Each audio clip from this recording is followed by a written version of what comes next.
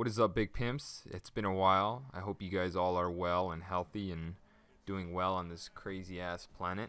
I've been pretty busy lately, so I have had no time to upload any videos, which I'm sure a lot of people don't really give a shit because my channel is dead as fuck, boy. And I haven't been motivated to upload. I've kind of given up on YouTube. I've kind of felt like, yeah, this is kind of pointless. And there's days where I remind myself, like, anything can change, anything can happen as far as YouTube goes. But at the same time, I just been really busy and I've been kind of making excuses. So yeah, there's that. But in other news, I wanted to sit here and talk about the election and pretty much my views and ideas as far as this stupid election goes. For anybody that lives in the UK or any other parts of the world besides the United States, there's an election going on right now in the United States between Joe Biden and Donald Trump. And it has been everything that everybody's been talking about for the past couple of days or weeks, I should say. And it's pretty annoying. That's all I see on my timeline. That's all everybody's talking about is voting. There's nothing but fucking ads on YouTube like crazy, talking about voting and that Xochitl Torres Small is by far one of the worst corrupt women in politics right now, and I don't even know who the fuck Xochitl Torres Smalls is. I don't give a fuck.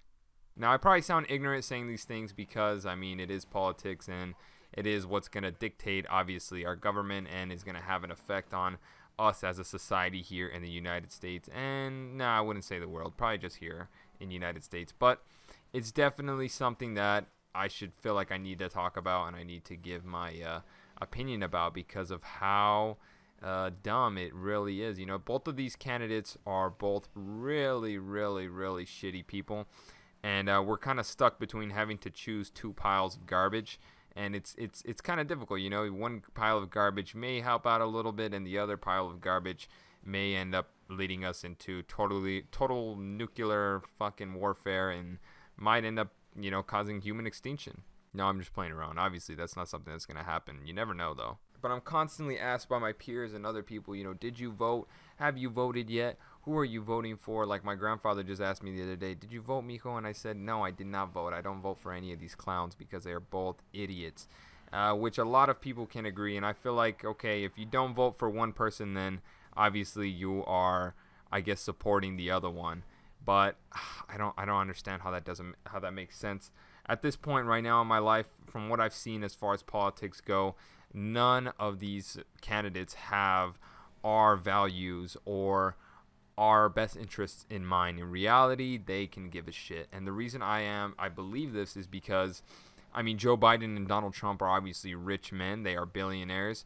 They do have a lot of money, so their money is nothing compared to my money, or, well, I should say my money is nothing compared to theirs. Like, literally, all of my family on both sides put together cannot amount to the type of money that these guys have.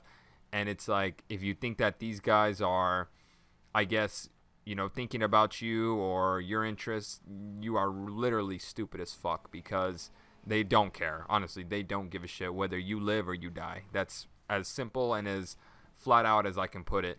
And I don't see how people don't see it like this. I don't know, I guess they don't. They're kind of blinded by it. They think, oh, this guy's going to make a change. He's going to do so much for us. He's going to take care of our country. He's going to do the most.